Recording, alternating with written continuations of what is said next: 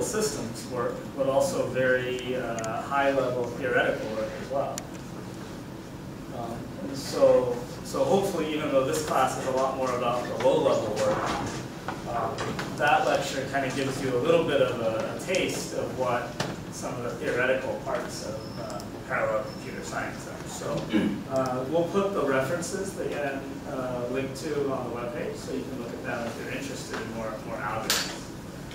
Okay, so today, yeah, I know it's a long day. We'll have 3 lectures. I'm going to talk about something completely different, and it's often something that a lot of students are very interested in, because you hear a lot about GPUs, GPUs. And I want to talk a little bit today about how GPUs work, and I'm going to talk a little bit about how to program those GPUs. So since we don't have too much time in this session, hopefully in the very beginning what I can tell you is I want to tell you why GPUs exist at all. Because we have CPUs, and now all of a sudden everybody's talking about GPUs for deep learning, for computer vision, for big scientific computation. But these GPUs were not designed to do deep learning. They were not designed to do computer vision. They were designed to render 3D graphics. They were designed so that you could play StarCraft, or you could play Quake, you could play games. So I'm going to talk a little bit about why they were designed that way. And then we can come back and say, hey, these things that are designed to play Quake and StarCraft are also very useful to do deep learning and computer vision. Okay? So, and the other thing that I want you to think about is, even though in this class we've been talking about CPU, CPU, CPU, and all these CPU ideas, I want you to keep in mind that when we go to the GPU, everything that you have learned is about the same. The numbers are just a little bit different. So a GPU is still a multi-core processor. A GPU is still a SIMD processor. And a GPU is still a multi-threaded processor. All 3 of those things still exist, except it's going to be many more cores, much wider SIMD, and many more threads. So to get started, I'm going to talk a little bit. If this was a graphics class, this is what a lecture I would give you. So GPUs were built to render pictures. Everybody that is looking at their laptop right now, maybe some of you are playing games and not even watching the lecture, there is a GPU in your computer that's rendering the pictures on the screen. And if you took a graphics class, I would tell you that, well, what's the problem? The problem is to take some description of the world. So surfaces, materials, lights. Like in this room, there are different materials with different colors. There are surfaces, and there are lights. There are lights up there. There's light coming in from the sun. And the graphics, a renderer, takes that description of the surfaces and the lights and the materials, and it simulates what a camera would have seen from some position in the room. So if this is my model, this is the output. It's a very, very pretty picture. And these days, GPUs can render very, very pretty pictures. So here's an example of something that renders in real time. If you have a very high-end NVIDIA GPU, this is a picture that we could run at 30 frames per second. Here are other pictures that we can run at 30 frames per second. We can do very, very realistic simulation of what the world looks like. And so this is work that, so you heard this earlier today about some of the work that Yan thinks about a whole lot. This is some of the work that Yang thinks about a whole lot in his research. So he can tell you everything you might want to know about how this picture is made. So in this class, you'll see that many times the first thing we'll talk about is what's the algorithm. What are the dependencies? And then we'll think about how to schedule that algorithm onto the machine. Or we'll talk about how a programming language makes it easy to write that algorithm. So let me start by describing the 3D graphics algorithm, because I'll assume nobody here is taking graphics. None of my students in this class at CMU have taken graphics either. But I think I can explain to you how a picture is made without anybody knowing graphics. And this is a good example of, I like to teach some things that are not technical things. It can be very useful to be able to be good at describing how systems work. And so I want to point out how I'm going to describe how this system works in a very simple terms. And so whenever I describe a new algorithm or a new system, I start with nouns. I start with what are the things that we are computing. So up until now, it's usually I have an array of numbers. And then I say what the input is, I say what the output is. So in 3D graphics, the things are actually pretty simple. There's only 4 types of things. There are really only 3 types of things. There are triangles that represent surfaces. So I'm going to represent surfaces by triangles. And to represent those triangles, I'm going to tell you where the corners are. So I'll call these vertices. So a vertex would be a point in space, x, y, z, x, y, z, x, y, z. So one thing I have are vertices. The next thing I have is, well, I have to put those vertices together to make a surface. For example, a triangle or a square. So I have vertices and I have primitives. So if I said we had point 1, point 2, point 3, and I connect them together, I now have a surface. I have a triangle. Okay. So once I have a triangle, and we have to draw it on a screen, there's the question of, well, what pixels on the image are covered by that triangle? So if you can kind of, well, no, not from far, but if you got up close, you could see the pixels on this projector. And then some of those pixels are going to get covered by the triangle. So we have points. We connect points to make primitives, or triangles, or surfaces. Those triangles cover some pieces of the screen. And in 3D graphics, we call those fragments, which you can think of fragment as a little piece of something. And once I have pieces of things, I might compute the color of the triangle at that point. And that's all 3D graphics is I have points, I have shapes, I have pieces of shapes, and then I compute the color of the shape at every one of those points, every one of those pieces.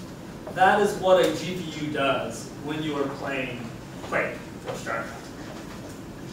So if those are the things, the last piece I have to tell you is what are the operations to create those things or compute their values. And so rendering a picture in graphics is actually pretty easy. So let's start with a list of points. And I'm going to group the points into triangles. So this is a triangle with vertex V0. This is a triangle. So one point is XYZ. Another point, XYZ. Ooh, problem. XYZ. XYZ. Third point, XYZ. Fourth point, XYZ. The first 3 make a triangle. Maybe the next 3 would make a triangle, and so on and so on. Okay. So what I'm drawing here on the right is I'm going to draw the sequence of dependencies for all of these computations. So if I give the GPU a list of vertices, that is sort of the first stage, that's the input. And the first thing the GPU does is it says, well, if this is XYZ in 3D, where does that position fall in 2D if I project it to the screen? So if this is XYZ in 3D, and I say my camera is right here, right here, my camera is right here, and I take a picture,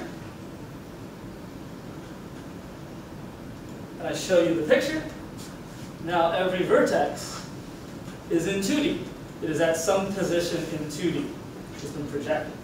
So the first computation is I have to do that math. I have to take 3D plus camera position, and for every vertex in this buffer, I compute the 2D vertex position. Then it's very easy. Then I group into triangles. So now I have triangles on screen. And then I have to compute, so now I have triangles, a list of triangles. And for every triangle, I now need to compute what pixels are covered by the triangle. And if you took my graphics class, I would tell you how to compute every pixel covered by the triangle. But in this class, you do not need to know how to compute every pixel. You just need to know that if I give you a triangle, I have a box which now produces a list of pixels covered by the triangle. And for every one of those pixels, I can compute what color that surface is at that point. And if this was a graphics class, I would tell you algorithms for simulating how light bounces off surfaces so you can compute the color. But in this class, you don't need to know that. You just need to know that there's some algorithm run on every input pixel to compute a color for every output pixel. And that's basically it. Then I just have to put those pixels on the screen, and I'm done. So this, if I ignore this, this right side is the list of operations that the system performs. I hand the GPU a list of vertices. It performs all of these operations, creating more lists, lists of triangles, lists of fragments or pixels, lists of colored pixels. And that's how the whole system runs. And it's a pipeline, so often we call this the graphics pipeline. Now, the really hard part is if I give you a list of pixels, you need to compute the color. So this table is yellow because it is lit up by light, it is wood, it is shiny, and I'm looking at it from over here. And it's very complex to compute what a pixel actually looks like. And if you just look around this room, there's wood, there's metal, there's plastic, there's different paint colors. There is a huge number of different materials in the world.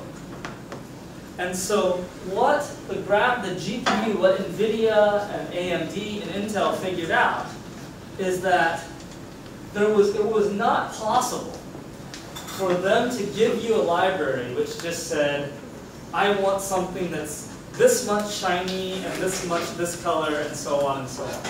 They said that for people to compute all the complicated materials in the world, very speckly shoes or skin or very shiny metal or very accurate cloth, there is no way that we can just say, set these 5 parameters and there's one algorithm for all of these things. They said that the only way is if graphics developers could write a program to compute what the color of the material was. So that's why in this pipeline,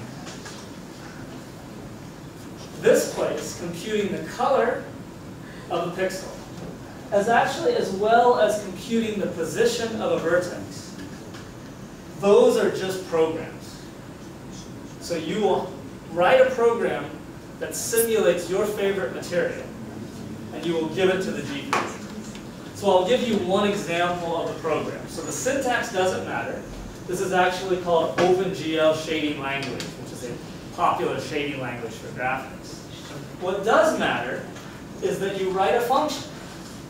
Now the function is a little weird in that the input arguments are here.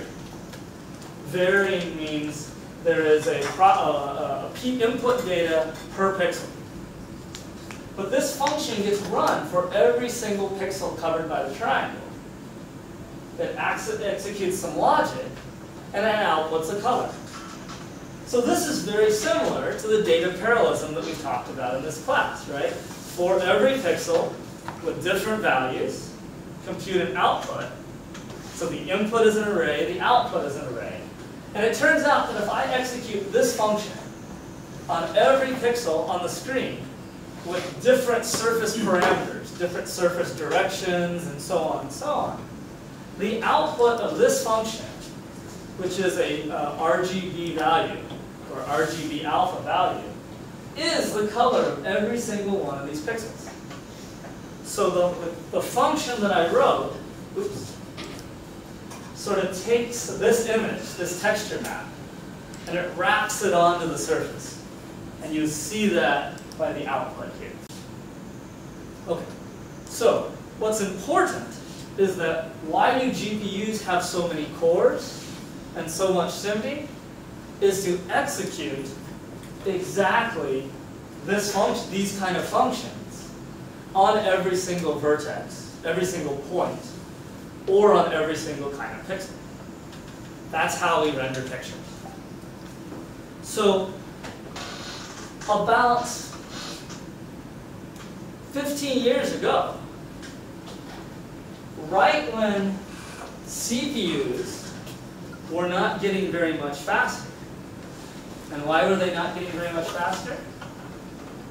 Hard to make the clock frequency go higher. No more ILP to automatically find. And so this is when the CPU people were thinking, uh-oh, big problem. But the GPU people were just keeping adding cores. Because all they had to do was execute these little functions on every pixel. And they knew if they just added cores, things would get faster and faster and faster. So a couple of people at Stanford and at the University of North Carolina, I'll come back to it in a second, finish the story. What they said is, wait a minute, these GPUs have more and more cores, let's use them to write parallel programs, not graphics programs. And I'll come back to that in 5 minutes, and we'll talk about how cool it should be.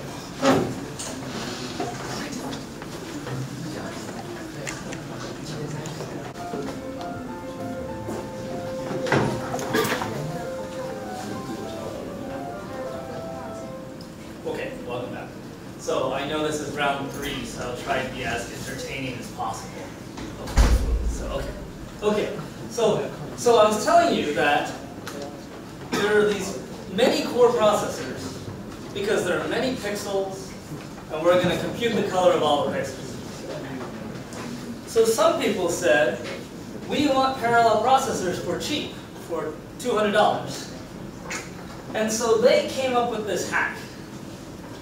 They said, if I want to add 2 matrices, 512 by 512 matrices, how about I just draw 2 triangles?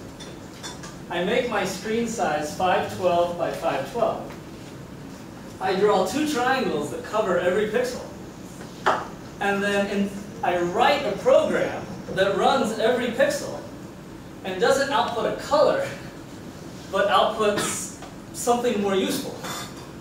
And so, especially at the University of North Carolina, people said, I could use these processors as for fluid simulation or scientific computing or all these other things by just drawing a triangle, 2 triangles to cover the screen.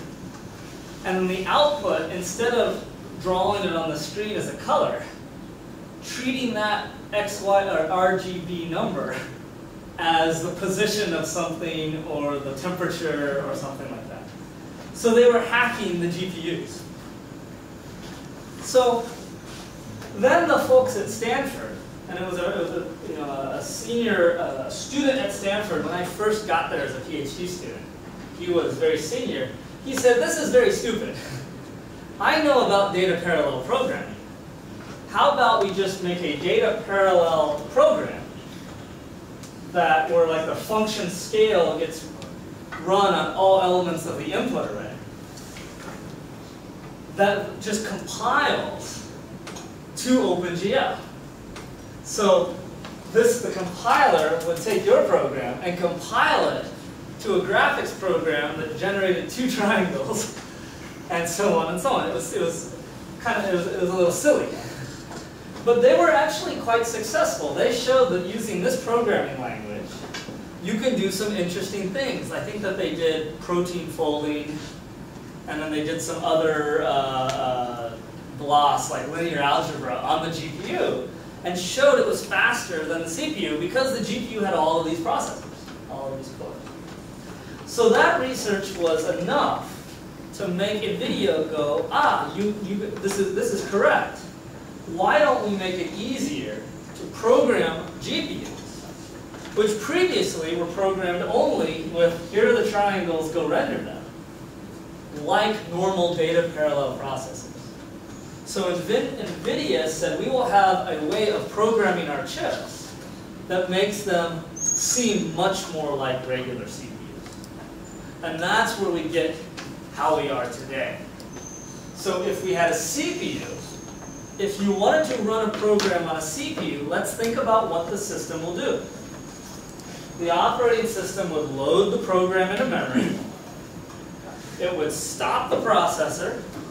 It would select a core, or it would select an execution context to run the code on.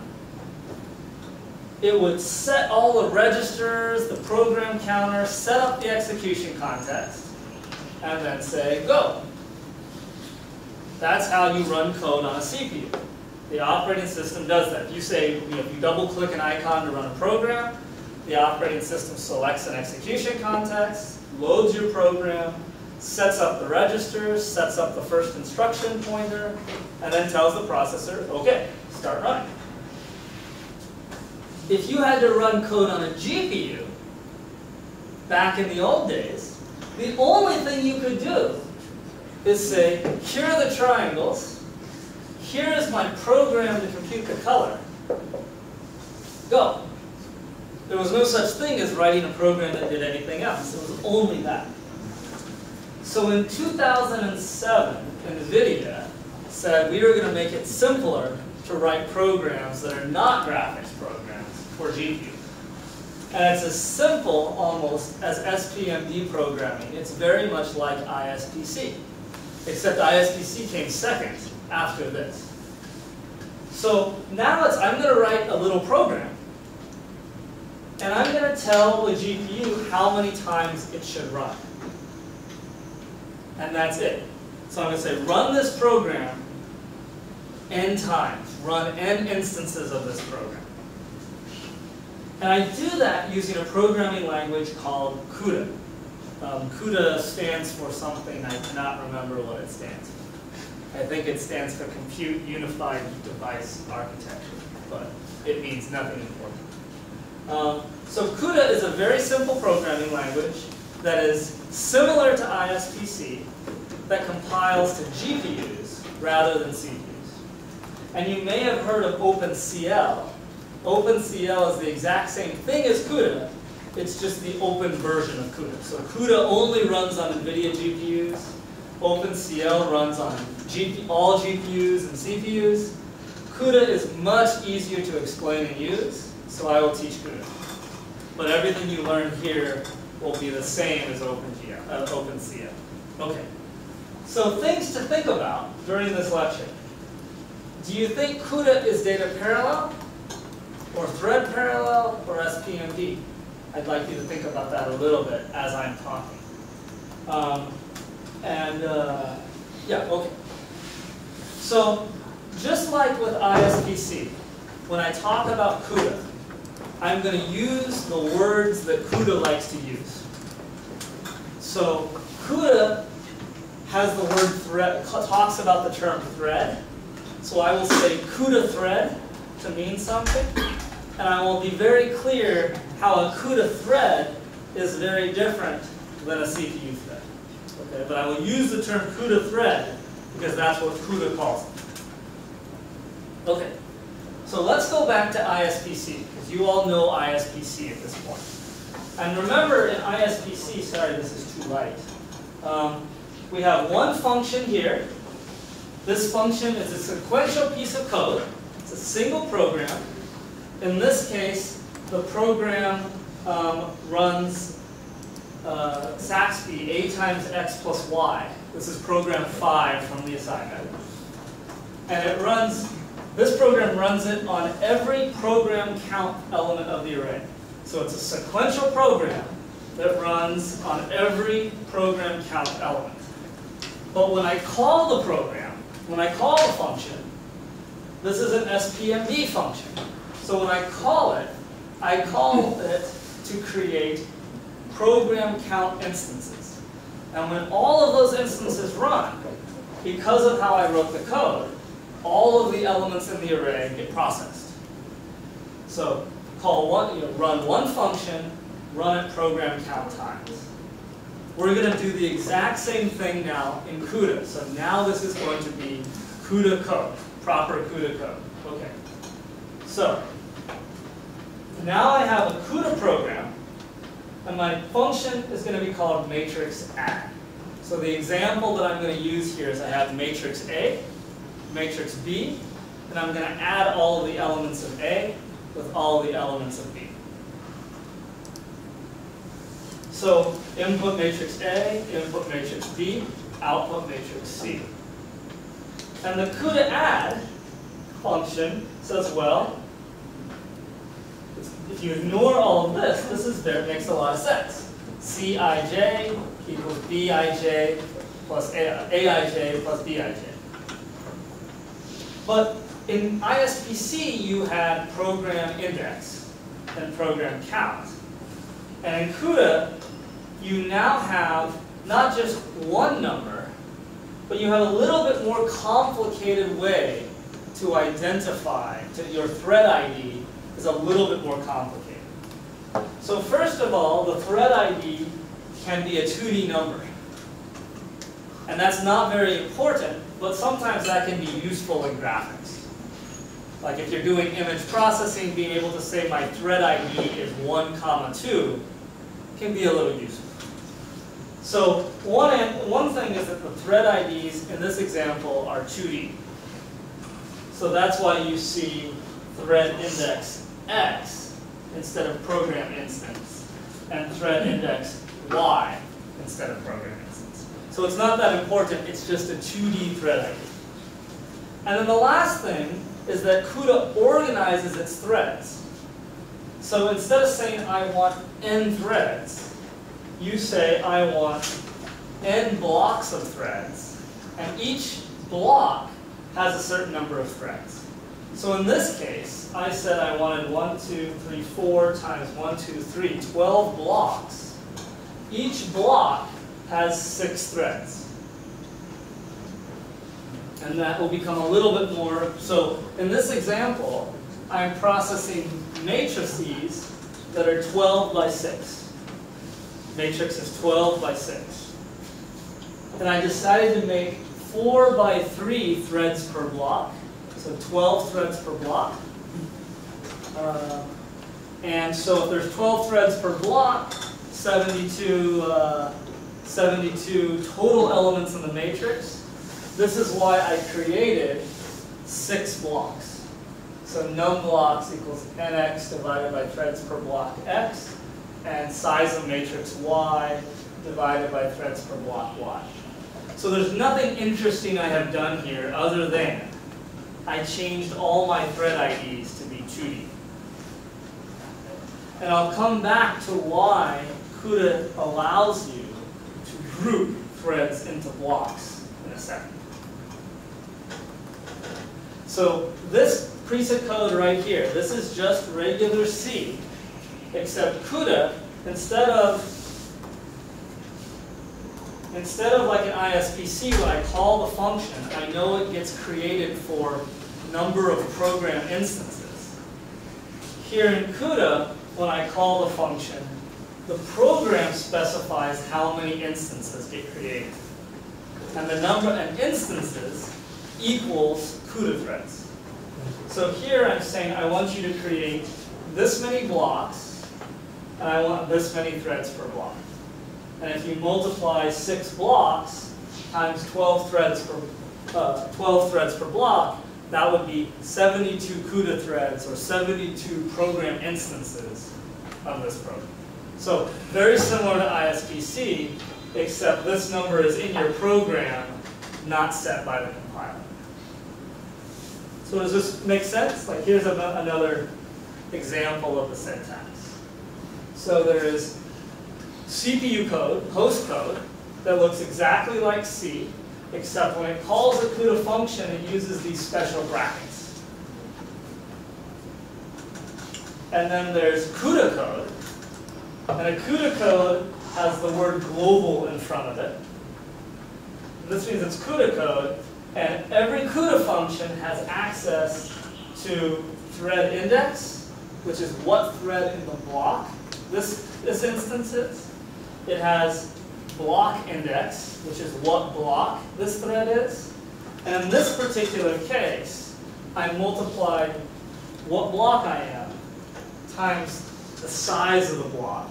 So this is kind of like program count to get the I and j for every thread. So in this case, every thread handles one element, and this is how I compute what element it needs to be. A little bit more complicated with the indexing, but nothing special.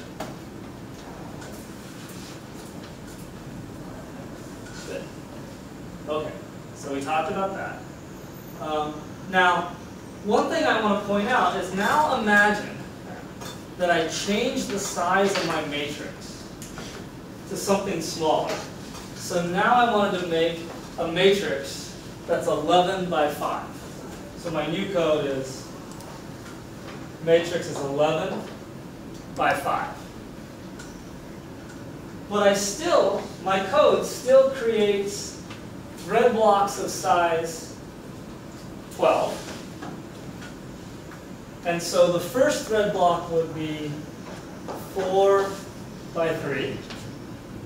The next thread block would be 4 by 3. And then here, if you look at my math, I round it up. That is rounding up to the nearest block. So I create another thread block that is again 4 by 3. So I should write, if I wrote this as 11 by 5, then there would be another one here, here, here. Right? So this code says create this many threads. Every thread is responsible for one element. And so this thread here doesn't have anything to do. Oh, no, this one does. So we'll put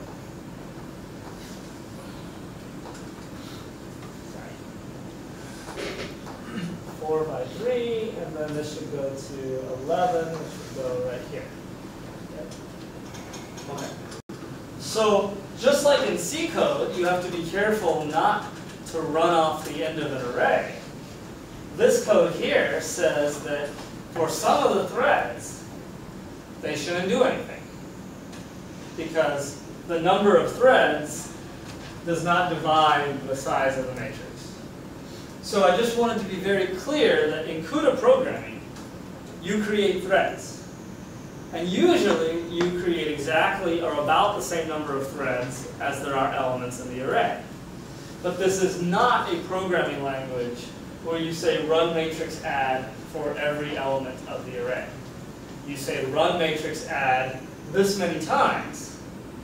And how you do the math in your code is how elements of the array are assigned to various threads. Okay. So that was how the work, or how threads get generated. Let me talk very quickly about how to think about memory. Because this is the first time you may have programmed a computer where there was a CPU and a GPU. And a CPU and a GPU have different memory. So there's memory on your CPU, there's memory for your GPU. So your C++ program can allocate variables, and they're stored in memory. Your CUDA program can allocate variables on the GPU, and they are stored in GPU memory. These are two different memories, two different address spaces. So if I want to allocate memory on the CPU, I could use malloc or in C++ mu. This allocates memory on the CPU, and host A is a pointer to app memory on the CPU. CUDA malloc says I want to allocate memory on the GPU. And so device A is a pointer to memory on the GPU. And you have primitives, you have library functions like CUDA memcopy for moving data from buffers on the CPU to buffers on the GPU or backwards. Okay? So I want you to think about these things as two completely different memories. And it's not important right now, but I'll just say it, so when you get to your homework, you're aware of it. Because there's actually several different types of memories on the GPU. There's GPU memory, which is exactly what I just said. Every thread can read and write GPU memory. But then every thread block also has its own memory. So the reason why CUDA groups threads into thread blocks is so all of the thread blocks and the threads in the same block can read and write to their own per block memory. And every thread also has its own private memory for local variables, just like any other thread. So there's variables that are shared across all threads. There are variables that are private to a single thread. And there are variables that are shared only between threads in one block. So there's three different types of variables included. Okay, so let's go to a very simple example. And this is an example that a lot of us in graphics are very interested in. It would be perform a convolution on an input array. Now, I'm lazy. I didn't want to draw a 2D convolution. I drew a 1D convolution. And 2D convolution would be blurring an image. But I drew a 1D convolution. So the output at this element is the average of the three surrounding elements. And the same for every single output element. Very simple program. Okay. So let's go ahead and write it in CUDA. So again, same drawing. Every output element depends on three input elements. Okay, so here, let's look at the bottom first. This is the CPU code. And it should make a lot of sense. CUDA malloc, input array, CUDA malloc, output array. Run my CUDA kernel to evolve, and I'm going to choose, let's say, 128 threads per block. And we'll talk about that later. But right now, I just chose that randomly. And then the number of blocks I create is n divided by number of threads per block. Because n is the size of these arrays. So I have to compute n outputs. Every thread block will compute 128 outputs. And so I need to create n divided by 128 blocks of threads. And let's assume that n divided by 128 is okay. All right. So then my program is pretty simple. It's every thread computes the index in the array that it's responsible for. So what block am I times the number of threads per block, this is block dimension or block size, plus thread index in the block. So for block 0, thread 0, this will be 0 times 128 plus 0. 0 times 128 plus 1, and so on and so on. Okay, so every thread just loads the right three values, adds them up, divides by 3, and stores the results into the output. So can everybody read this program? Does it make sense? It's basically C code with knowing that many of these programs are created at the same time. And if I replace ISBC program count and program index with thread index and block index, you should be able to read this program. Makes sense. Okay. So how many instructions are performed by one thread block? One thread block. So you should ask the question, how many instructions are performed by one thread? So one thread would be 3 loads, 3 multiply adds, 1 store. So every thread block will just multiply all of that by 128. So the processor will execute 3 loads, 3 multiplies, 1 store. I guess 1 divided 2, but whatever. Okay. So now I'm going to show you why it makes sense to have a group of threads, a block of threads. So let me write a little bit fancier program that does the exact same thing in CMU.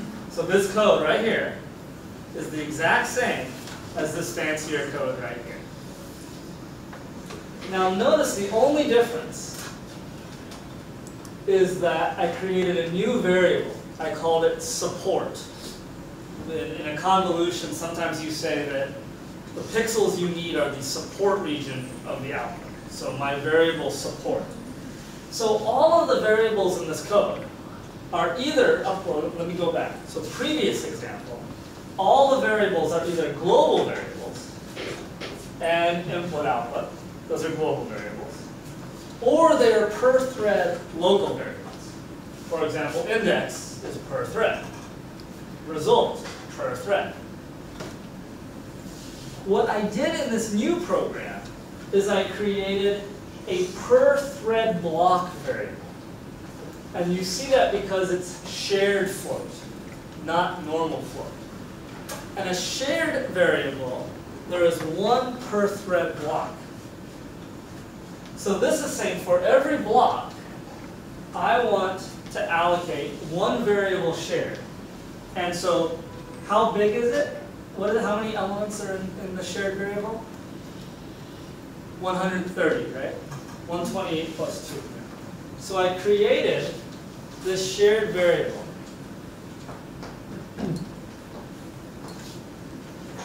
And there's 1 of those per thread block. So what does this code do? And I want to see, so this is a good time to talk to your friend to see if without me telling you, can you tell me what this code in this red box does? And there's a big hint here, but I want you to talk about it first because the hint may not be good enough yet. So take 30 seconds and see if you can figure out what that code does. Why is there an if statement, and so on and so on. So 30 seconds, talk about it.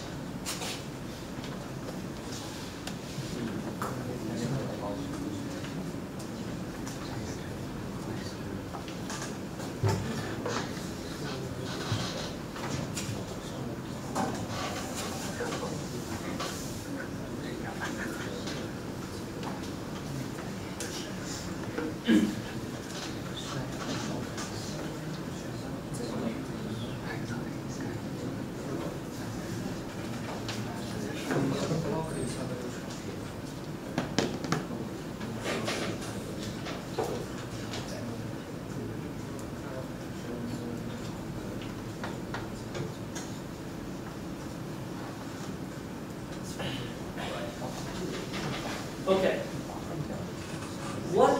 What does that do? What am I doing in the red box? I'm doing something odd. It's strange. So some folks are talking, so what is it doing? So what is every thread doing? So the first thing that every thread does is every thread loads 1 value from main memory and puts it in this shared region. Right? So what does thread 0 do? Thread 0 loads input index and puts it into what element of support? Puts it into 0. So if this is the array, this is input.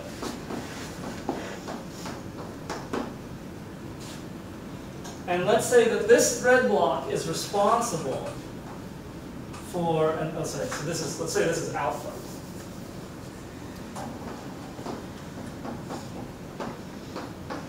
If this thread block is responsible for this part of the output, and that would be starting at index. Thread 0 grabs, so this is the input.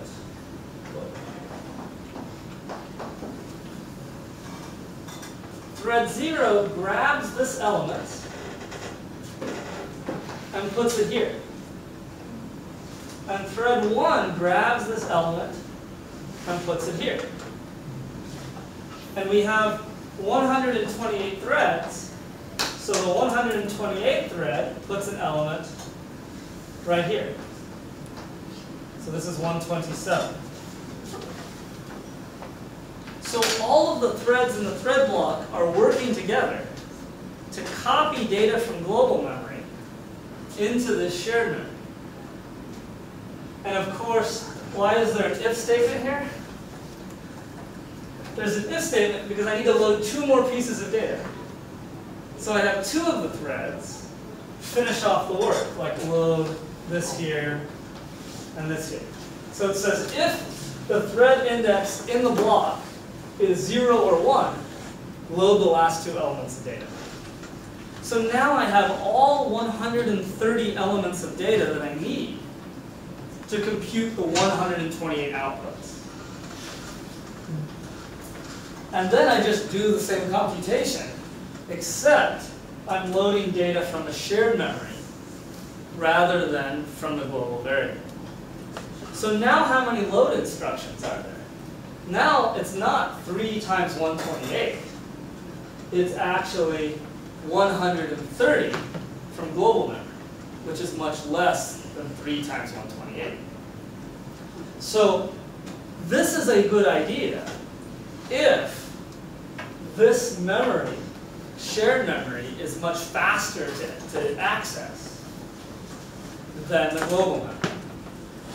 And so what CUDA will do is that CUDA guarantees that the shared memory is very fast. So some people like to think about shared memory as a cache. It's like right next to the chip, very much like a cache. But it's not quite a cache. It's as fast as a cache. But you as the programmer had to actually put data in it.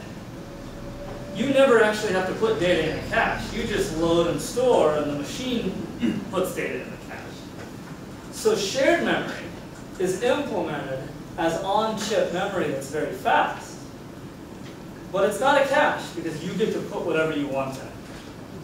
So in this case, I put 130 elements into that shared memory.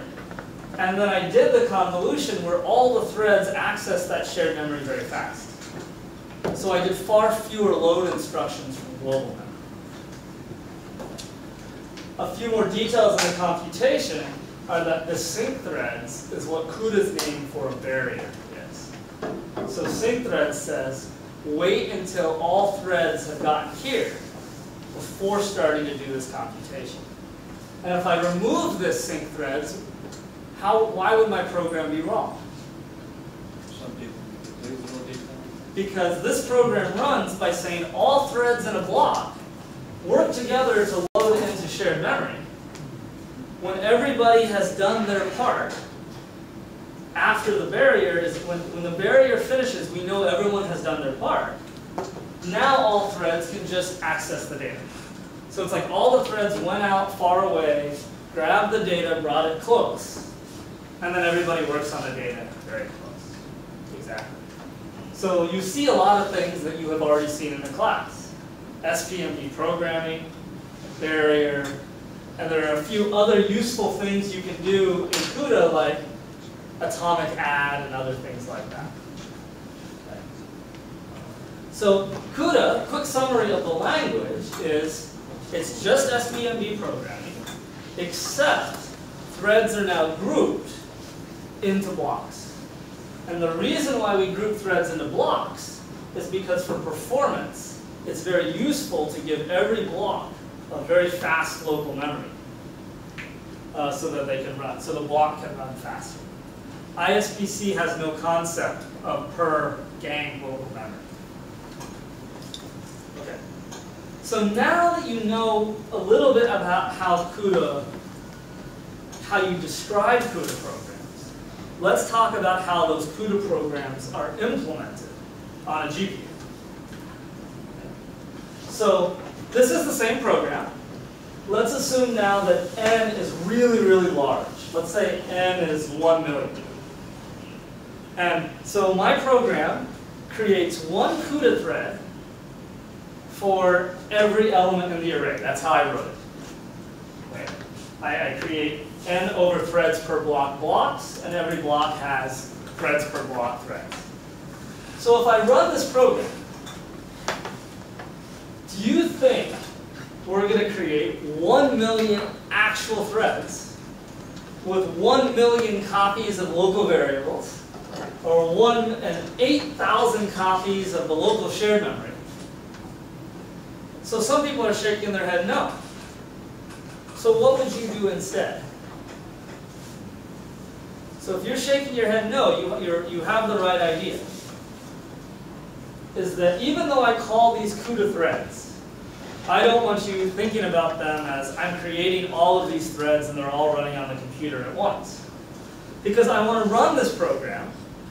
Well, I want to run it on a big, fancy, expensive GPU with 16 cores. And I want to run the same program on a small GPU with 6 cores. So I wouldn't want to create 1 million threads and have them all running roughly at the same time, even though I only had 6 cores. That doesn't make much sense.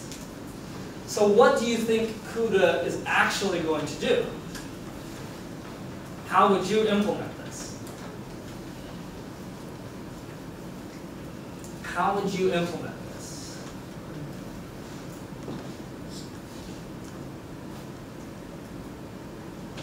This is the same pattern we've seen many times in the class. I have 1 million pieces of work. I only have 6 workers. What am I going to do? I should just probably put all that work in a big list and hand them out dynamically to the workers, right? And that's exactly what's going to happen here. So let's think about this. So when I compile a CUDA program, not only is it going to compile into a sequence of instructions, it's also going to remember the requirements of the program. So this program needs 128 threads per block. That's what I asked for. It needs 130 floating point numbers of shared memory, which is 512 bytes. 130 times 4. And there's probably B bytes of local data per thread. So remember those numbers. And now, we said that there are 1 million threads, or 1 million divided by 128 thread blocks. That's the list I have up here. And in order to run a block, I need to be able to run 128 CUDA threads. And I need to be able to have 512 bytes of local memory. So a GPU is now going to schedule all this work onto whatever cores it has. So let's think about how this will work. I'll jump past this one. So first of all, I have to tell you about how these GPU cores look like. This is a modern GPU core, using all the same colors as last time. So what you'll notice is that every core has 96 kilobytes of storage for shared memory. It's very much like an L1 cache, but it's not quite an L1 cache. This is the L1 cache. And every core has 64 execution contexts. We talked about this a little bit last week. So 64 hardware threads. And those threads run 32 wide SIMD instructions. So for every fetch and decode up here, I have 32 yellow boxes. So this core can run 4 instructions from 4 different wars. on one of its 4 sets of ALUs. So interleave multi-threading because it chooses 4 of 64. Simultaneous multi-threading because it actually runs 4 different threads at once. And in the diagram I had before, I had a grayed out second fetch and decode unit. Some people asked me about that.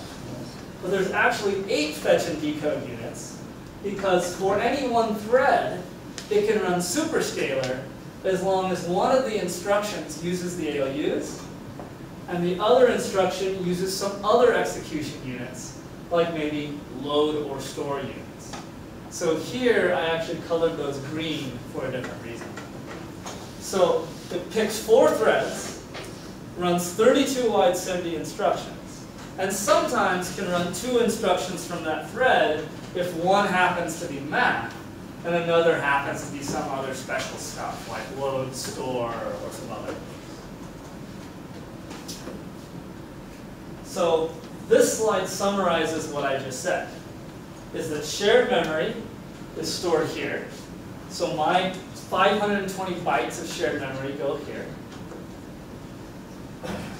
My 128 threads per thread block, well, 32 of those threads get mapped to a single SIMD instruction. Just like an entire gang in ISPC gets mapped to a single vector SIMD instruction. In CUDA, if you have 128 threads, that requires 4 of these execution contexts. So my program here, with 128 threads, will get compiled into 4 instruction streams, each of which are executing 32 wide SIMD instructions. So in CUDA, thread ID 0, 1, 2, 3, all the way to 31, all goes into the same execution context, and all shares an instruction stream. 32 through 63, another execution context, another instruction stream. So the requirements of this program are 512 bytes of shared memory and 4 execution contexts, because 32 times 4 equals 128. And you'll hear in NVIDIA calls an execution context a warp. And they call it warp because if you know about making rugs, it's actually like the warp threads in making fabric. So, what is a warp?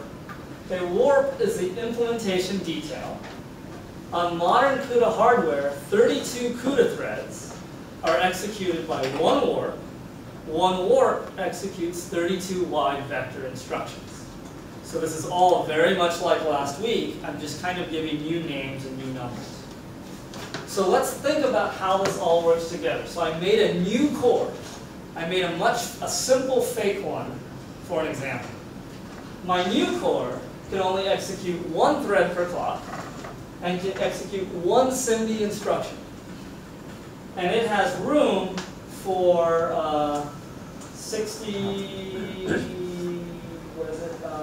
12 warps. 12 times 32 is 384 CUDA threads.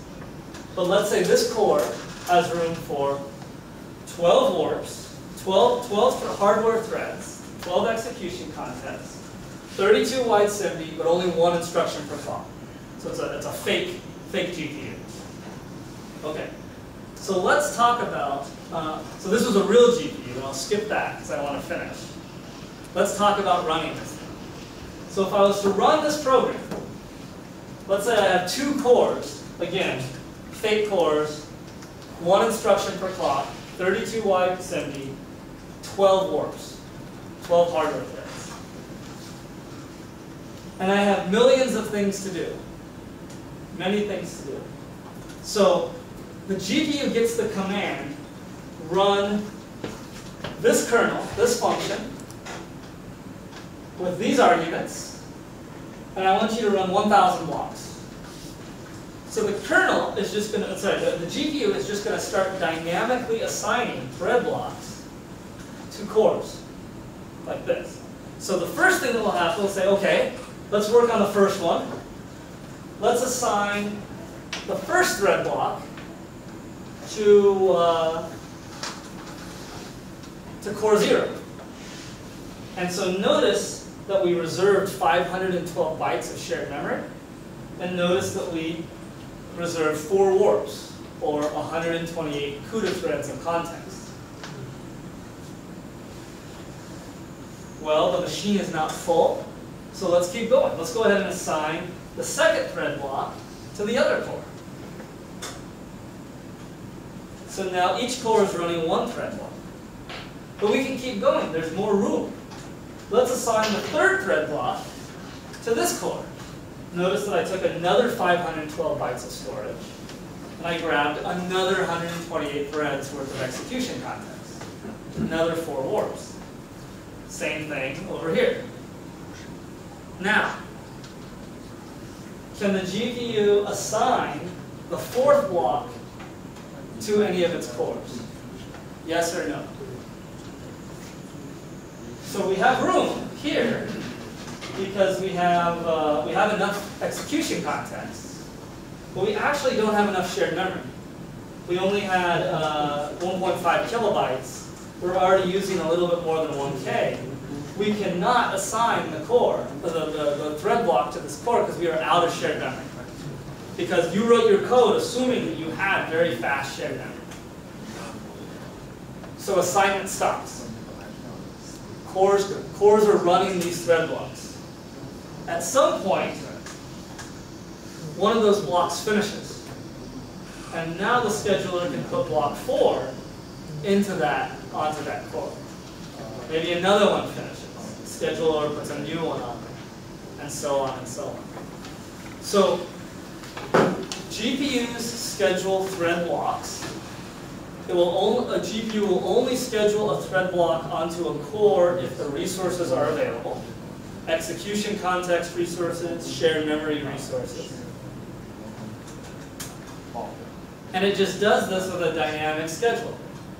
And notice that all the threads in the same thread block go to the same core, because that means the shared memory is right next to all the threads and is really fast. And that's basically how a GPU runs a CUDA program. So you know how a CPU runs an ISPC program. You now know how a GPU runs a CUDA program. And I think that we should stop, but I want to ask you one question to see if you understand. Here's one question, and it's a little bit trickier. So imagine that we have this fake GPU core. Only has 4 warps, so 4 big execution contexts, which means that it can only have support for 128 threads at once.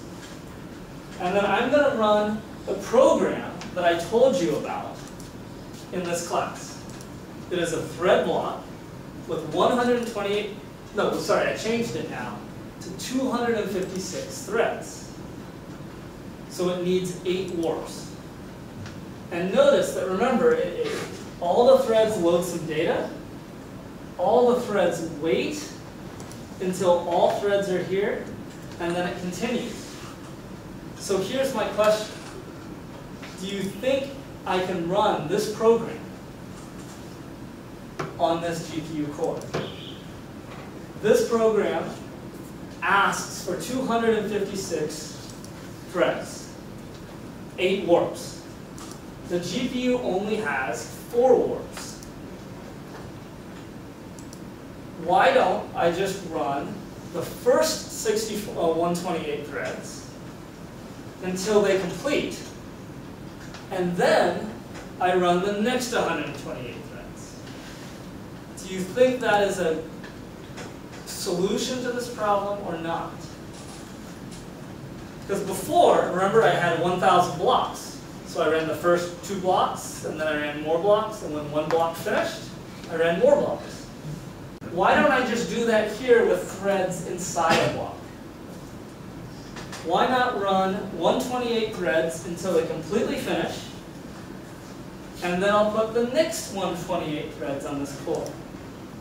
Does anybody see a problem? And the problem is right here. Exactly. So what do you think is going to happen? So I'm going to run the first 128 threads. They will load their data. They will get to the barrier. What will they do? Wait. They will wait till the other 128 threads also get here. But why will the other 128 threads never get here? Because they're never actually ever run. Because the first 128 threads are taking the processing. This program stops right there and never finishes. So a GPU will never assign a thread block to a processor unless the thread resources are available and the shared memory resources are available. The only option to run this program correctly would have been somehow to take all of the threads off the core, put new threads on, and then put them all back. Very much like an operating system on a CPU. GPUs don't do that for you. So we will call it, like in the terminology would be preemption. Once a thread is running on a GPU, it never leaves until it's done. Okay, I'll stop there. Today was a very long day, and tomorrow will be a much shorter day. Okay, see you later.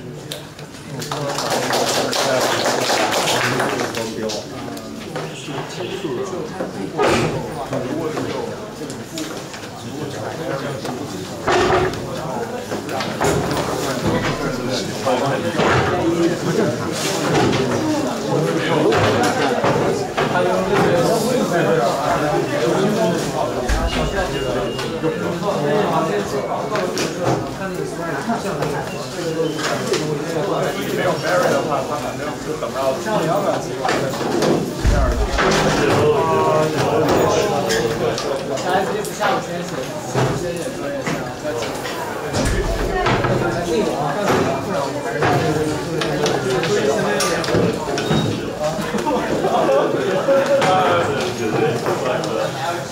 我同学们等一下，如果你交了纸质版的作业的话，知道我是来拿你。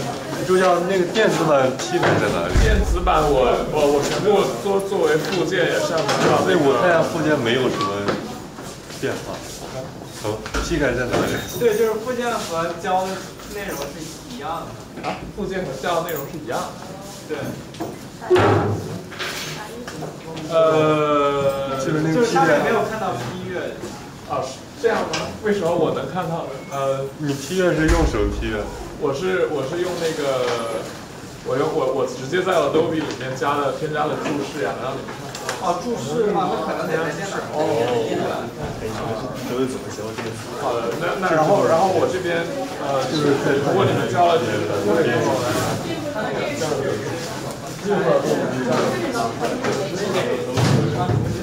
你用一个正版的。我觉得不一样。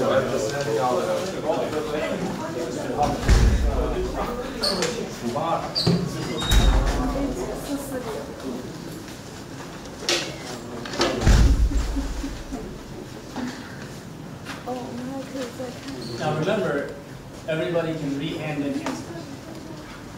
就如果 And on first assignment, 你们可以 you re-hand in answers. 可以再交一次，然后再交一次，然后你的分数就是第二次占90%的权重，第一次占50%。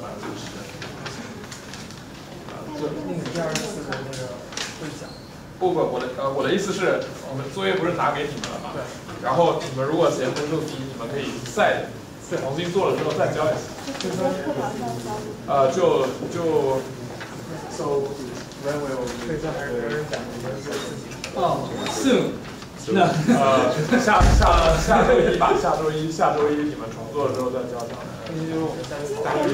We are very relaxed in the summer. 今天的作业就是今天的作业是下Sure. Next one. 今天的作业是下周一。所以是交体育吧？改不交体育吧？就无所谓了。这个作业会讲。作业我们就不会讲了，就是你们可以自己讨论，就不限制讨论。就不要抄就好了，就你们可以讨论完之后，你们回去自己再把正确答案写一遍，再交上去就可以了。然后就不要，然后这两个没有人怕大家挂掉，再交一些。对啊。昨天我们的老师。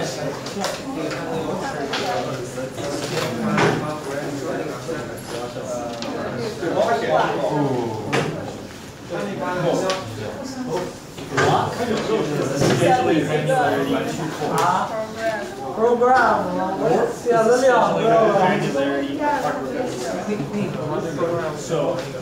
你也做了。